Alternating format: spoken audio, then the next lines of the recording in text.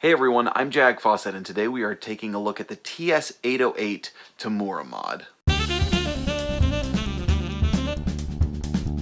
What this is it's a TS808 that has been modified to best of the best specs by the man who actually designed the Tube Screamer, the original Tube Screamer. And what they did was, after kind of exhaustive research of a lot of different Tube Screamer models, kind of picking out the ones that sounded particularly good, they narrowed it down to this specific IC that was consistent in these Tube Screamers that sounded just really good and kind of a step above the rest. Now, this one has that sourced specific IC and also some other component upgrades, even down to having a zinc chassis, which is supposed to cut down on electrostatic, so to give you a quieter, noise-free sort of pedal, and some additional mods, including, obviously, one of the big things that stands out is your, standard plunger switch here, which is a soft touch one.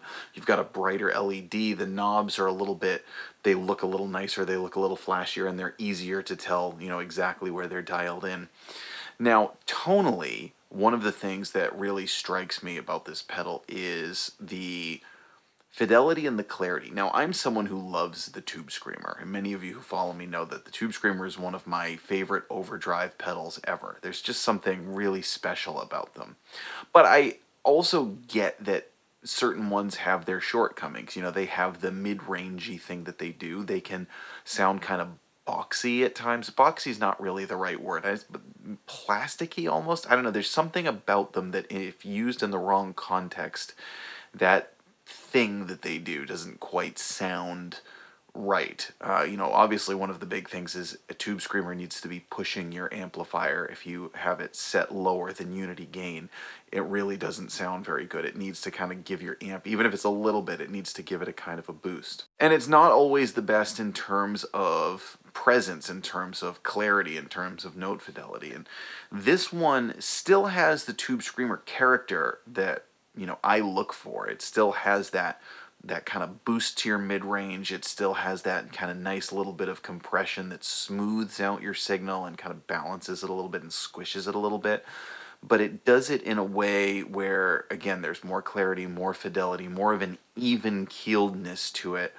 And it just, all in all, I think sounds a little more professional. It just sounds a little bit more like a refined kind of tone. And something that I think works really particularly well, and again, still kind of captures all the love of a Tube Screamer that you want to hear, but then evening out some of the shortcomings that other ones might have. Now, today we are plugging into a Supro Royale, and you've just heard it with a Fender Stratocaster. Now, next what I'm going to do is a little bit different. I am going to plug in a Gibson Les Paul so that you can also hear it with humbuckers. But rather than going through the full range on this pedal, one of the things I want to show you is how well it does if you're boosting an already overdriven amp. Again, kind of going back to what this does for sort of clarity and what it does to really punch up and even up your tone. In a setting that another Tube Screamer might sound a little bit muddy or, might sound a little bit wonky at, what I'm going to do now is really get the Supro dialed in for a nice kind of classic overdrive with the Les Paul. And then I'm going to hit it with this, with the overdrive turned back and the level turned up. Then even going to change it more and turn the overdrive back a little bit more and push the level up a little bit more and really kind of boost it. And you'll just hear it retains its character, it does its Tube Screamer thing, but just really punches it up. It gives it more of this, It gives it more of this, and that's what you want from a really good Tube Screamer.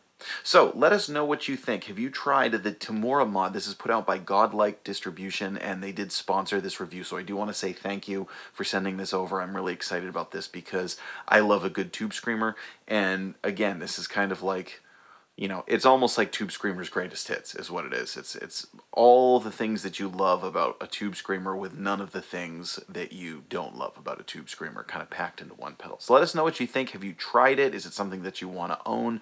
Do you use another Tube Screamer? Please let us know in the comments. I'm Jack Fossett. Please remember to like, share, and subscribe. Follow me on Jack Fossett Official for some great music, and support me on Patreon. Hope you enjoy the rest of the video.